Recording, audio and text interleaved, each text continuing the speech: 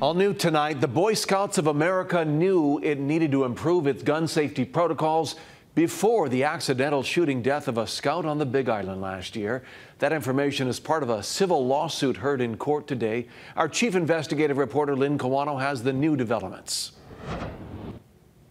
Since 2018, there have been 30 cases, multiple injuries connected to BSA. That new information was part of a hearing in the civil case. 11-year-old Manny Carvalho was shot in the head at a gun range at Camp Honokaia in Honoka'a last August. According to court records, another boy picked up an AK-47. As he was putting it back down, it went off during a family day event.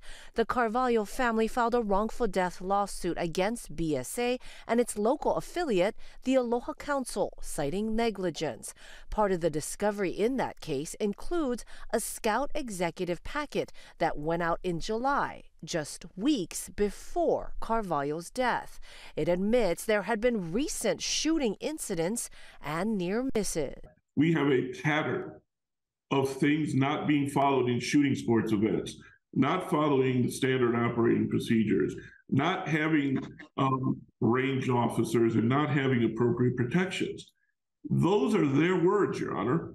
I'm not making that up. At a hearing Friday, the plaintiff's attorneys told the court they received some of the information they requested hours earlier that included a spreadsheet showing there were 30 incidents with 13 injuries connected to BSA events nationwide in the last 5 years. But the plaintiff said they were still waiting 3 months and counting for more details about previous incidents and the report from the investigation into Carvalho's death. The attorney for BSA, Lincoln Ashita, said some of the information is confidential and needs to be protected.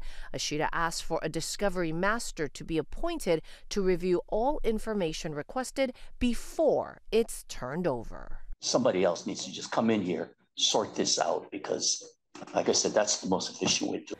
The judge granted the request and will appoint a discovery master. I'm Lynn Kawano, Hawaii News Now.